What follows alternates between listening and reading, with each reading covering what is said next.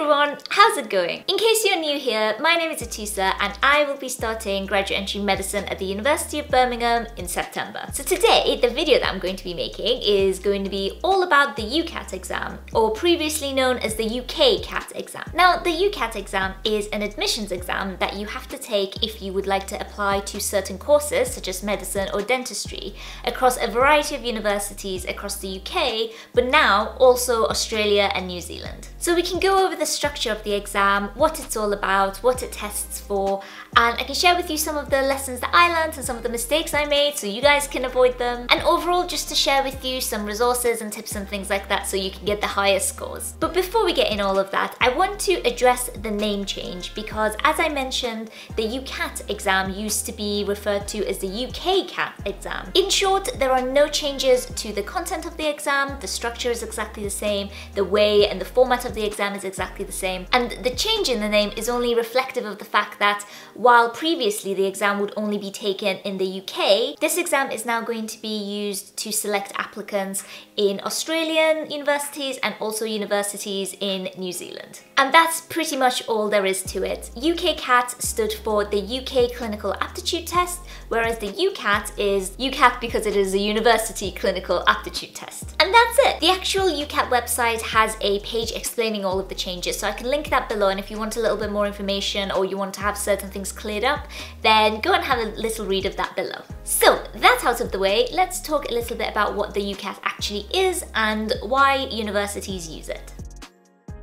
As I said, the UCAT is an admissions test in which a number of schools use to select candidates onto the medical and dentistry programs. The exam tests for mental abilities, general aptitude, as well as professional behaviours. And because of that, it helps the universities to select the most suitable candidates for those courses. For students that want to take this exam, UCAT is actually a computer-based exam, and you can take it in various different centres across the UK and also internationally. Registration for this exam starts around the start of May. So right around this time is the time when the registration is open, and if you are considering taking this exam, then you can go ahead and book yourself a slot. And again, I will link below both the website for the UK and also for Australia and New Zealand. So get in there early.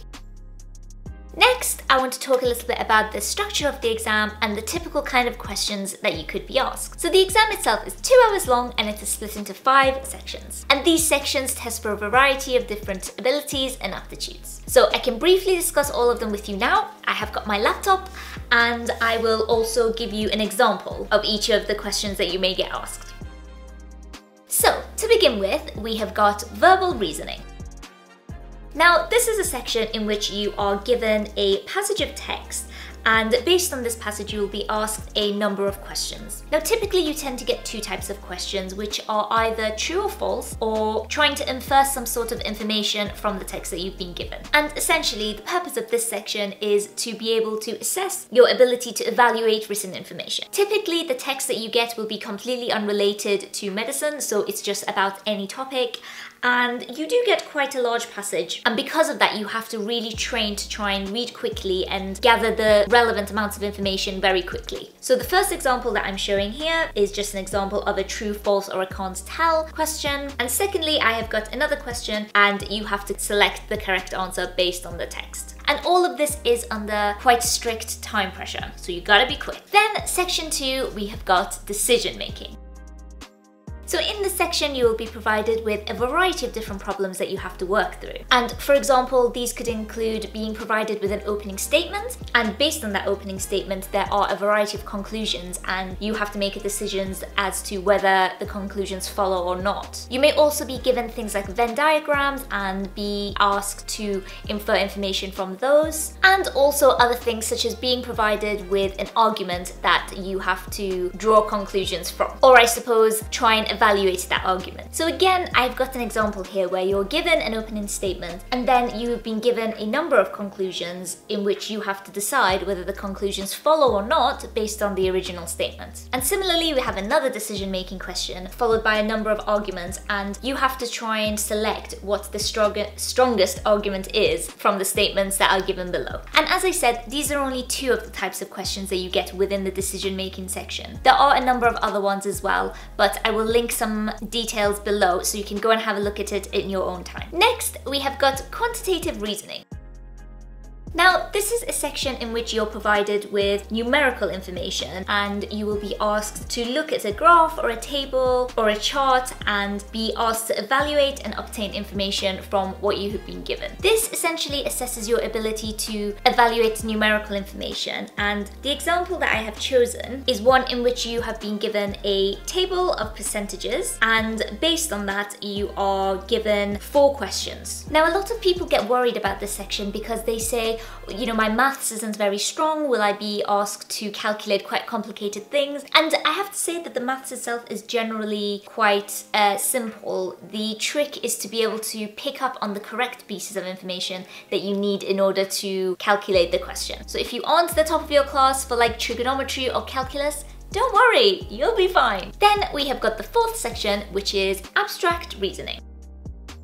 Now, this is a section in which you'll be provided with patterns or shapes, and what you are asked to do here is to infer relationships between these shapes and patterns that you see. For example, you may be given 2 sets of shapes, as I have shown in this example, set A and set B, and you will be asked which shapes that you are given fall into either category. Another type of question that you may be asked within this section is the one that is shown on the screen now. Now, here you have been given some sort of a pattern. So for example, the first shape is to the second shape, and you've been asked to select the pattern that completes the statement below. And here what essentially you have to do is try and identify the pattern of what has happened to the first shape in order to get to the second. And based on this logic, choose the most appropriate shape from the ones that you can select from to complete the statement. Now, I know that this is a section that a lot of people are kind of ambivalent about because it is just really abstract, as it says in the name. But I wouldn't let that put you off. I think with enough practice and with enough effort to try and get yourself familiarized with the kind of questions you get, then you should be able to work through them systematically, just like the other sections. And last but not least, you have got situational judgment.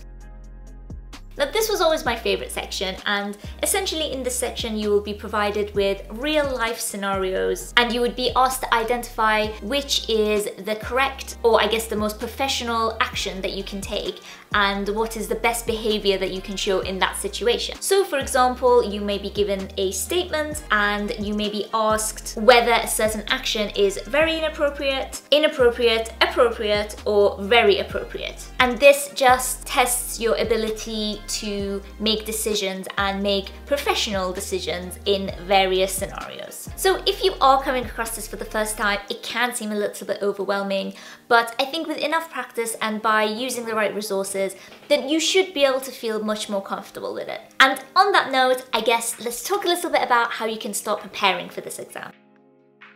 Now, I sat this exam last year when I was making my applications to medical school, and I think there were so many mistakes that I made and there were a lot of things that I learned through my experience. So I want to kind of incorporate a lot of those as well in talking to you about how to prepare. When it comes to the UCAT, there are so many resources out there, from books to websites to courses, but I think hands down the most useful resource out there is online question banks. Now, I can definitely say that a mistake I made was focusing far too much on using books, but the best thing about using online resources is that it's on the computer, so this is going to be the thing that is going to resemble the actual exam more than anything else that you could use. The one that I personally used when I was practicing for my exams was Medify, and the questions that I actually showed you as examples, they were from that website. They have a lot of questions out there, and I think the fact that you can repetitively practice these is what essentially helps you become perfect.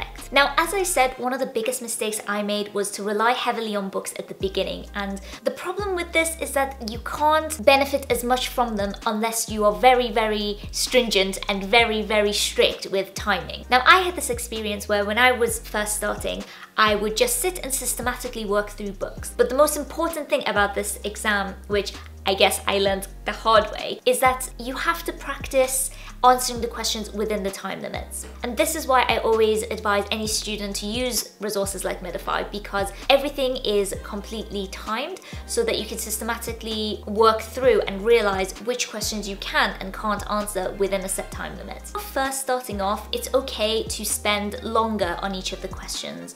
So if you have never seen the questions before, it's okay to take maybe like 5 or 10 or even 15 minutes to work through some of the problems just to get your head around it. But the sooner you can start timing yourself and working on the strict time conditions, the better it is going to be for you. And trust me, that is the #1 thing that I would say to myself. The other thing that I think is really important when it comes to preparing is finding a way to track your progress. Again, Medify already has a way of tracking your progress for you, because when you first sign up, you can enter the day that you're going to be taking the exam, and from that day, your progress will be tracked. So every time you answer a question, the program will be able to pick up which are your strongest areas and which are your weakest areas. And having these kind of, I guess, statistics on your performance really helps when it comes to deciding which areas you want to focus on. So again, as I said, when I was using books, I was literally going through them page by page, and I wasn't really aware of which ones I was doing well on and which ones I wasn't. And speaking of staying on track, this is my next piece of advice. I again learned through making mistakes that I really should have started preparing earlier. I left the majority of my prep to do, quite frankly, far too close to the exam. I think when I was starting off and trying to get a feel for how long it takes other students to get ready, a lot of places such as the student room or just general online places said that it takes around 2 weeks to practice, and that you don't want to start too early because you don't want to peak too early. But for me, that was definitely not enough, especially because at the time that I was preparing for my exam, I was working full time. So 2 weeks wouldn't actually be 2 weeks of hardcore practice, which I guess might be enough if you're doing it like 9 to 5 every day for 2 weeks. But I was working full time, and 2 weeks for me only meant a couple of hours in the evening. And as I said, if you are a student who has the summer off and you can spend 2 hours of solid practice, then that might work in your favor. But if you are in my situation and you have other stuff going on, then definitely start preparing earlier. So if you do decide to use Medify, then you can book a subscription for different time periods.